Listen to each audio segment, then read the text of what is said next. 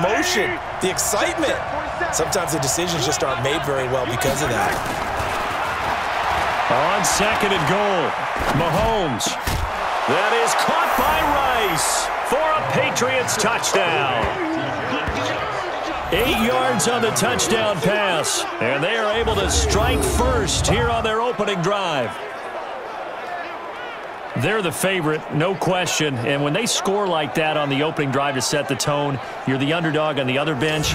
That's hard, isn't it? Yeah, because you can't bring the home crowd into it, because you're counting on that to be a part of your equalizer, ride their momentum, but you have to give them something to cheer for. So now what you're worried about is they're better than we are, we can't get going, are we about to get blown out? Good news, still a long way to go. Tucker with the extra point, and it's now a 7-0 game. So the drive there took 6 plays, and it ends with a New England touchdown.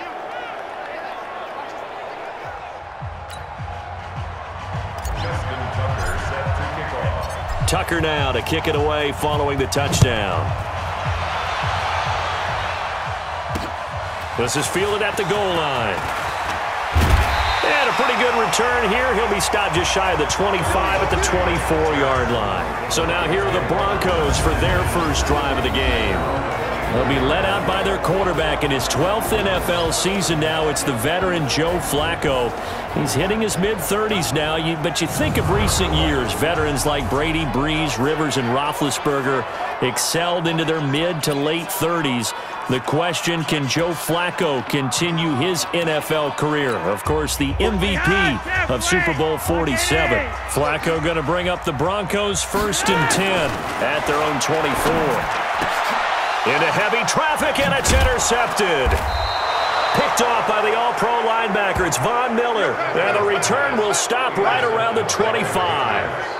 They could not ask for a worse start. You give up a touchdown on the game's opening drive, and then you turn right around and throw the interception on your very first play. And this is where the coaching staff has to earn its money, because they've got to calm these guys down a little bit. Just as you noted, a horrendous start, both sides of the ball.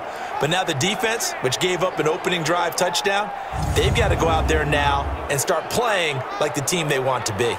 Earlier, Charles, we were discussing New England's hot start to the season. Let's keep doing that as they roll back out here on offense. Week 1, they win 33-3. Week 2 against Miami, 43-0. So, math majors, that's 76-3. They've outscored their opponents so far. What a Super Bowl letdown for them. Yeah. You know, you hoist the Lombardi Trophy. The next year, you have trouble getting started. And isn't the book on New England essentially after the first month of every season, they're 2-2, and then they win 12, 13 games, and you see them in the Super Bowl? They may get off to a super fast start this year. Next up, home against the Jets. Then they go to Buffalo, who's been surprising in the early going at 2-0. And then they're at Washington, who is 0-2. Interesting. 3 straight AFC East games early in the season for them. Now, meanwhile, here's a second down throw that's knocked away and incomplete. The Pro Bowl tight end Zach Ertz, the intended target, and it's 3rd down. The chance of wasting this great starting field position, a real threat. This is 3rd and long. Now Mahomes. Throw on the right side, complete to Harrison. And he's going to get this to about the 20, but that is well short of what he needed. Just a 5-yard pickup, and it leads to 4th down. Well, we hear so often how tackling has become almost a lost art in the NFL game, but it's so important to tackle well on these receivers, especially in a play like this one. 3rd down, they gave him the underneath stuff. You got to go up and make the tackle right away. They got the interception, but very little movement after, and that forces him to settle for 3. And it does feel like settling when that happens, doesn't it? It certainly does, but we got to give a lot of credit where it's due, and that's to the defense, because they ran onto the field. This is what we call sudden change, right? Interception, you got to go put out the fire, and they did, holding them to a field goal. This one fielded at the 5. And a nice return sets him up pretty good here at the 30-yard line. Joe Flacco and company heading back out onto the field. And he comes out on the heels of an interception he threw last time they had the ball.